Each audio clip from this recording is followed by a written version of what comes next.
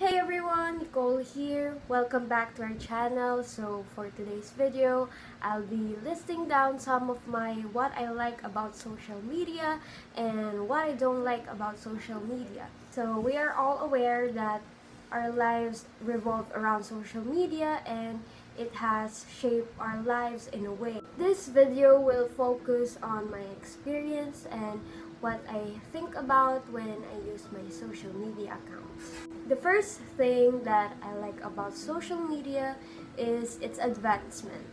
The communication and connection we share are made effortless by social media. With just one tap, you can connect to the world, and it has given you a chance to communicate with everyone who isn't around.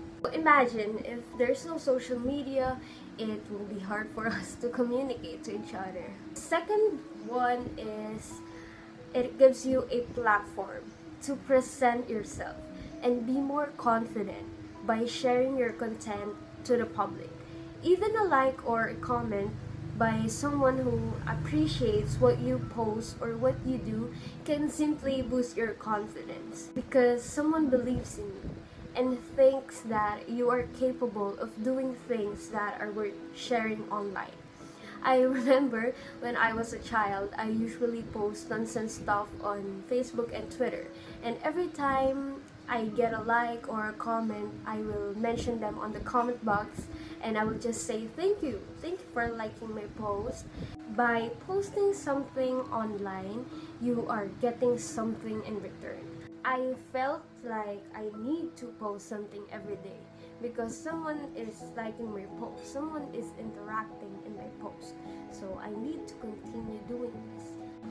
The third one would be it's a great platform to explore and discover new things like new places to go, new activities to try, promoting new openings, businesses, and even promos and discount we should try and check out. Like in my experience, I use social media to promote my small business. I mean, without social media, I will not be able to get clients for my business, and it will be hard for me to promote and show everyone that I'm selling hand-painted nails. And we are seeing brands and small businesses using social media to promote and present their products to their followers. The next one would be social media as an alternative platform for learning. Others call it an extended classroom. And the idea of an extended classroom is simple, but it helps us to be reminded of the deadline and the activities that we need to pass. Now that we are facing the pandemic, social media played a vast role in online learning. Everything was easy with the presence of social media. We were able to pass the information instantly and it eased our burdens and difficulties. The last one. I like using social media because I can see that it empowers people to express their grievances, to voice out their opinions, and it gives us hope that there are still who are willing to fight for what is true and what is right. And we also use social media to raise campaigns, donation drives, community pantry initiatives, and other things to make or to help other people and the community. I also believe that social media can unite us and that we are compassionate to one another. And this is a tool that we need to use for the betterment of our society. Now let's list down all the things I don't like about social media. First on the list, the influencers. These social media influencers, Instagram models, brand ambassadors are claiming that they are influencing the women and the youth. These so-called influencers are showing their lifestyles, shopping hauls, expensive products that they own, their house, and even their fitness goals. Many teenagers are exposed to social media. and it will affect the way they think and see themselves once they compare themselves to these so-called influencers. They are influencing people to be envious, to be insecure, to believe that they need to change, to think that these influencers are perfect, so they need to be perfect as well, just for the approval of other people. That's why social media is toxic, because what we see most of the time is not always the truth. We tend to believe everything that we see. We believe that the likes and interactions on our post will define how beautiful and amazing we are. We seek validation and acceptance. The next one is the cancel culture, and this is the most controversial. I am so exposed on Twitter, that's why I often see a community canceling someone, a brand, or even boycotting.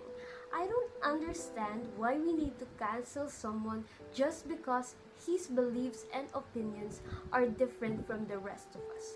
We live in a democratic country, and it is inevitable to have contrasting insight about something. We need to respect each other's ideas and perceptions. The third one is social media taught us how to be hateful. With everyone given a platform to share and express their opinions about someone and something, we are also given a platform and a space to be spiteful. This issue is no joke. I remember having to deal with my anxiety and my insecurities just because someone mocked me for having small boobs. I remember the time I felt the need to rest from all of my social media accounts just because I can't accept it, and I just can't stop thinking about that up until today. My mental health deteriorated, and I am gaining my self-confidence back now. I don't get why they felt the need to comment about my physical appearance just because it makes them feel good and satisfied. If I don't fit their standards, it's not my problem anymore. Having imperfections and having small boobs are normal. I'm starting to accept myself now, and the problem is not me, it's their mindset. The next one is social media invades your privacy. You are not secured when you are using social media, and the chances of getting your information leaked is very high.